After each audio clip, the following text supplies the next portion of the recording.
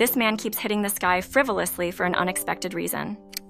He is actually a professional photographer, and he is trying to create great photos to post on the Times Square billboard. The time given to him for photo work is only 48 hours, so the model and the photographer worked all night long to match the movements and timing.